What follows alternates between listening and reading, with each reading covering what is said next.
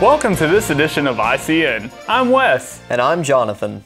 On this edition of ICN, we'll be discussing a new $20 million investment, a way to honor your pets. And a new exercise area at the college. But first, a local station is changing hands. After 32 years, the wake-up man at WCAB is retiring. Jim Bishop has woke up the Rutherford community with his morning call around report at 6:05 for the past 32 years. But a few weeks ago, he announced his retirement. We asked him about information on the new owners and what his future plans are after WCAB.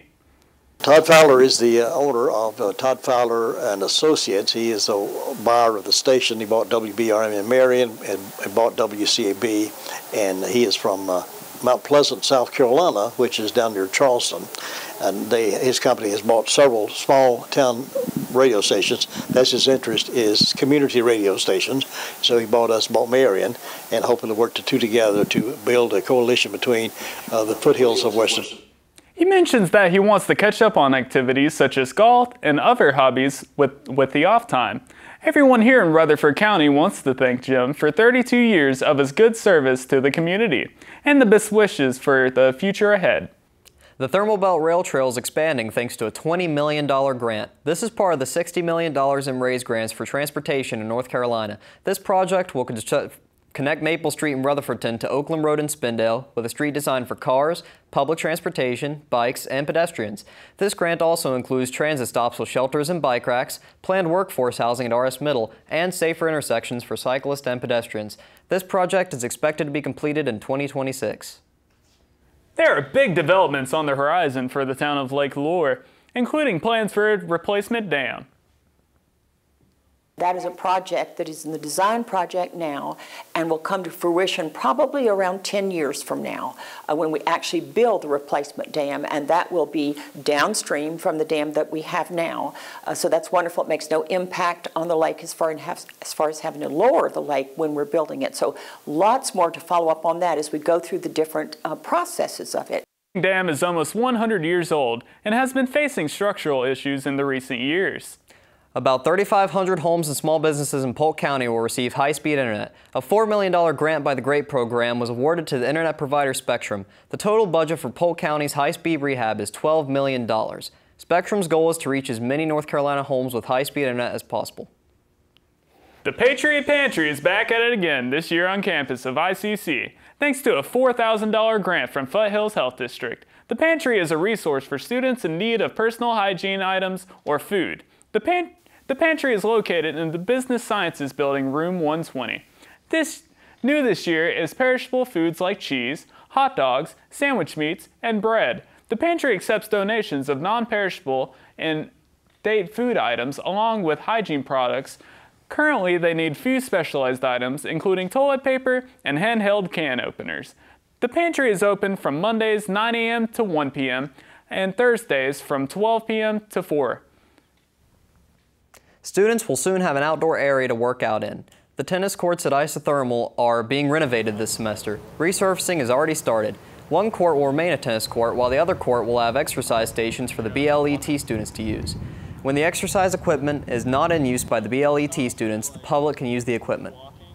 If you're an ICC student, voting just got easier than ever. Starting on October 20th, you may vote on campus. Early voting will last until November 5th and Election Day is November 8th. Same-day registration is also available for early voters. Check the Rutherford County Board Elections homepage for more information. We'll be taking a quick commercial break. But stay tuned because there's a movie filmed right here in our area. We'll tell you about it coming up next on ICN. I believe isothermal is an excellent first step and entry point to learn foundational skills so that you're much more employable to the general workforce, especially a company like Trailblazer. The courses are designed to be effective in the workplace so that they can accelerate being a valuable employee.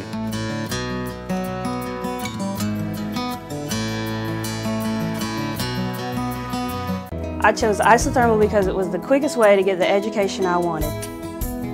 With an applied sciences and engineering technology degree, I was able to complete what skills I needed for a job. The degree was hands-on, fast, and has prepared me for a high-paying career in just 2 years. And that's how Isothermal helped me start strong and finish stronger.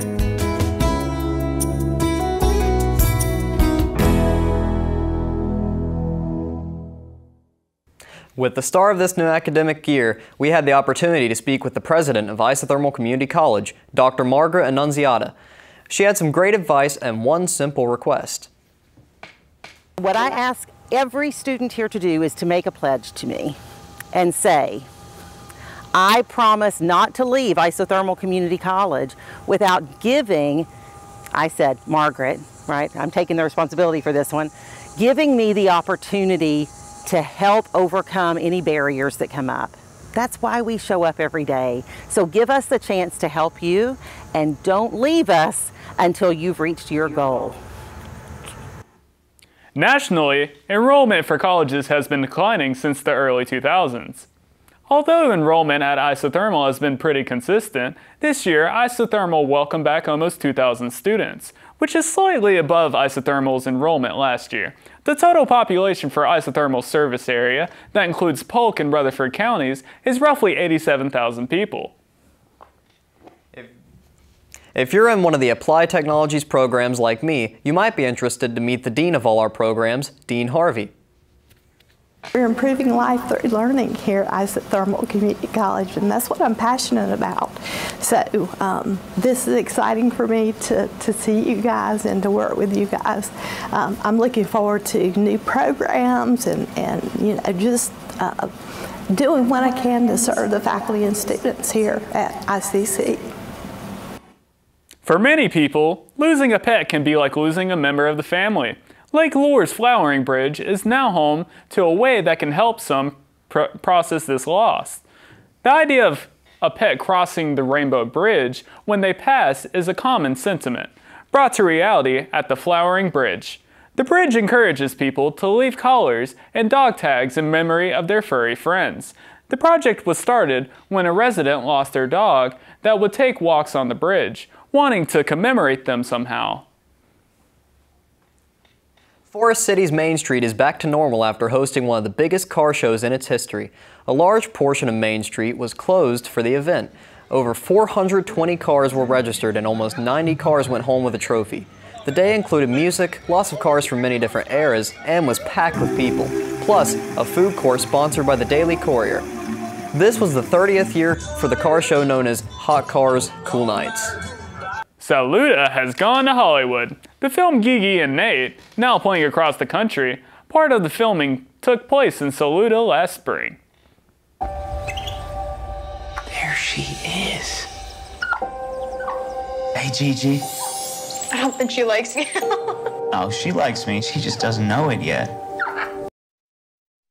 Filmed all over North Carolina, Gigi and Nate tells the story of a young quadriplegic man and his capuchin monkey.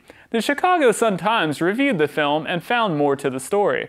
The seemingly dark, tame drama suddenly takes on extra weight as a statement about animal rights. During our Big Blue welcome event, we went out to campus to ask our students and faculty their best advice for new students at ICC.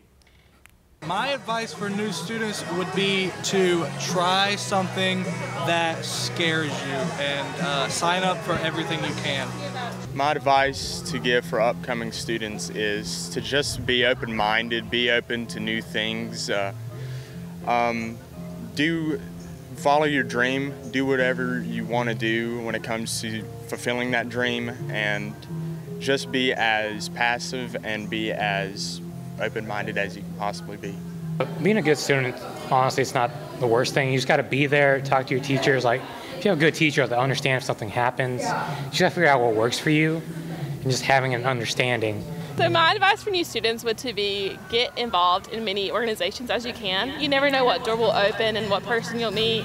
That's all for today's episode of ICN. We hope you enjoyed it. We hope you enjoyed watching it just as much as we enjoyed making it.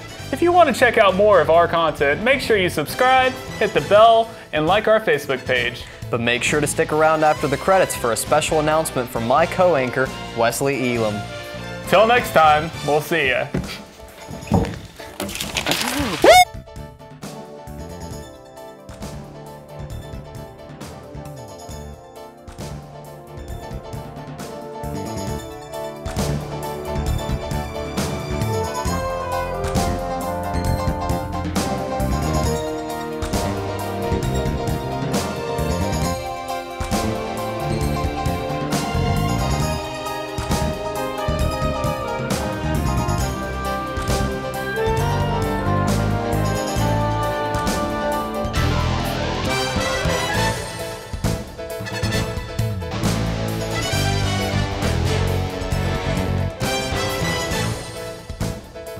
Are you sick of your day job? You know making those Subway sandwiches isn't paying the bills. And that angry customer that just called corporate? Yup. They're hiding around the corner just waiting to demand for the manager again. Sometimes at night you roll around in bed wondering, how could it possibly have ever gotten this bad? Where did my life go so wrong? Well, I have the solution. Welcome to Isothermal Community College. We have welding, nursing, electrical, dental assistants, any art you can imagine, and even a giant lake with ducks. What are you waiting for?